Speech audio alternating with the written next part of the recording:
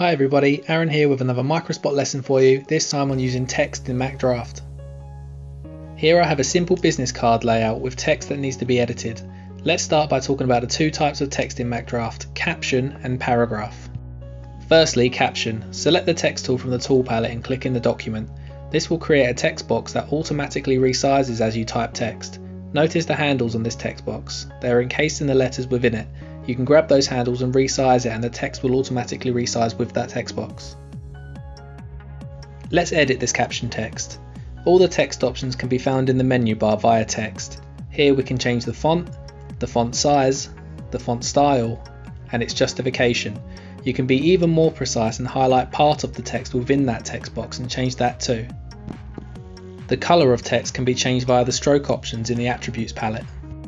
So I also mentioned paragraph text. The idea with this is to draw your text box first and have it stay that size. You can see here that this text box has text overflowing. The great thing about paragraph text is that it will highlight itself red to alert you if this ever happens. Simply make your text smaller or increase the size of the text box to correct this. To create paragraph text, simply select the text tool, click and drag out a window. MacDraft allows text boxes to behave like any other object, meaning that you can apply a stroke or fill, colour, pattern or gradient to them if you wish.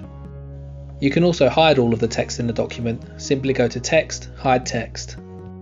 All text options in the menu bar can also be found by holding down the Text Tool button in the tool palette. Now you know the basics of text in MacDraft. Have a great day and I'll see you again soon in the next Microspot lesson.